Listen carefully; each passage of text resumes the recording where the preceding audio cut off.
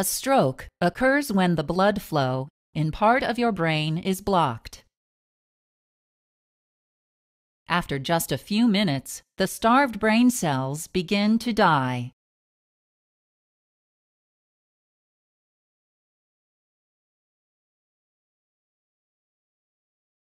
Normally, the brain receives blood via two major pairs of arteries,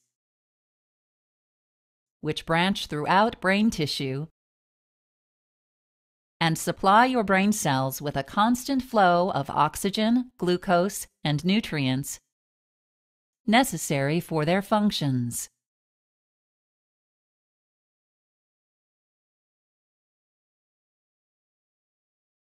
In one type of stroke, ischemic stroke, an artery in your brain narrows or becomes completely blocked, preventing normal blood flow. The blockage may be caused by a blood clot, also called a thrombus, which forms in an unhealthy artery of the brain. The lack of blood flow causes the tissue the artery supplies to become starved or ischemic. Similarly, the blockage may be due to an embolus, a blood clot that forms elsewhere in the body and travels to the brain.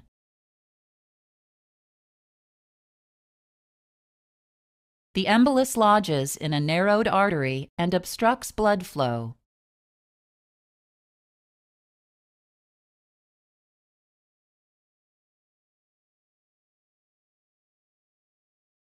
In contrast, during a hemorrhagic stroke,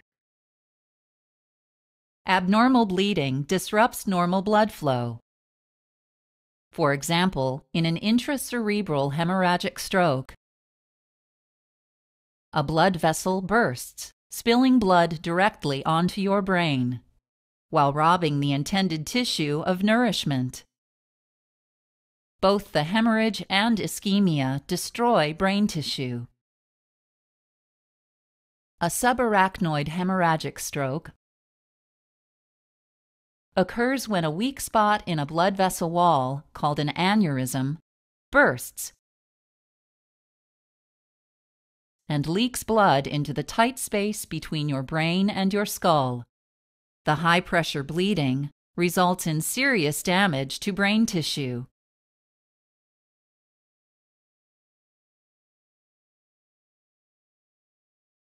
Immediate treatment for your stroke may help to minimize brain cell injury and death.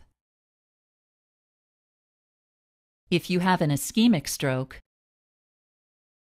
you may be given medication to break up the clot causing your stroke. Later, your doctor may recommend surgery, such as carotid endarterectomy, to reduce your risk of having another ischemic stroke. In the case of hemorrhagic stroke, emergency surgery may be necessary to repair damaged arteries or reduce the pressure of the blood on your brain. You may be given medication to help the brain's blood flow return to normal.